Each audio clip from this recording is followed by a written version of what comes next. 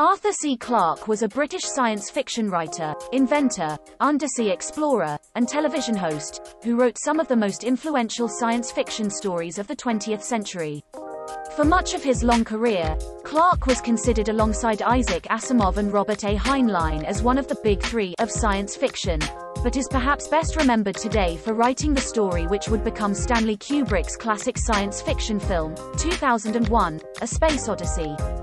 He was born in Somerset in the southwest of England and grew up on a farm, where he liked to collect fossils, stare at the stars, and read the latest science fiction books and magazines every night before bed.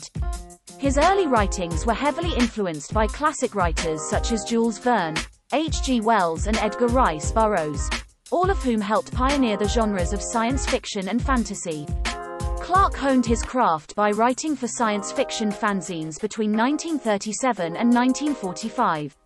But his first professional sale was not until 1946, when his short story, Loophole, appeared in the science fiction magazine, Astounding Stories.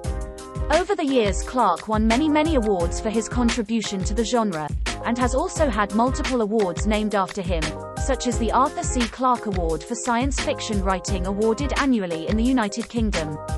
Once asked if he believed in aliens, Clarke replied, "The best proof that there's intelligent life in outer space is the fact that it hasn't come here." He went on to say, "Two possibilities exist. Either we are alone in the universe or we are not. Both are equally terrifying."